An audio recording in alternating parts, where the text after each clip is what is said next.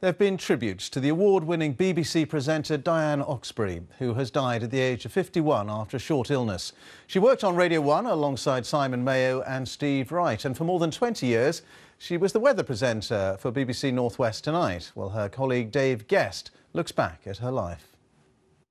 Weather fronts will be starting to get towards the... Weather presenters must remain cool and calm, whatever's thrown at them. And Dianne Oxberry was the coolest of them all.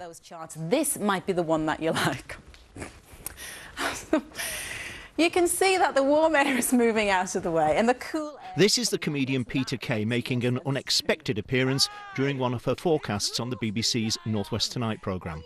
God love Dianne Oxberry. God love her. You've made it sunshine for everybody. For once. She just had such a great rapport with the public and they loved her. Everywhere you went, people would say, "Is Di coming? Where's Di?"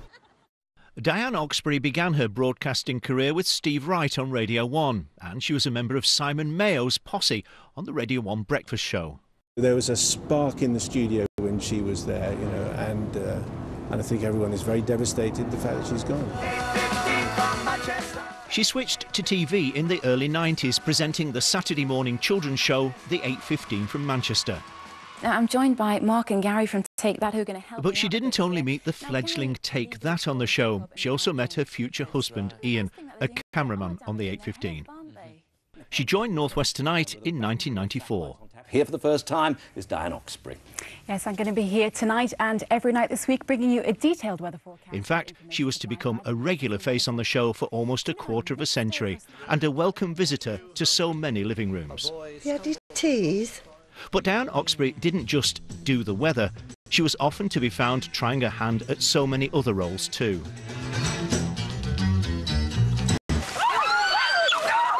Her warmth, energy and down-to-earth nature made viewers and listeners see Dianne as a friend, even if they'd never met her. They'll miss her. But so too will those of us who did know her and considered her a friend, as well as a colleague. Dianne Oxberry, who's died at the age of 51.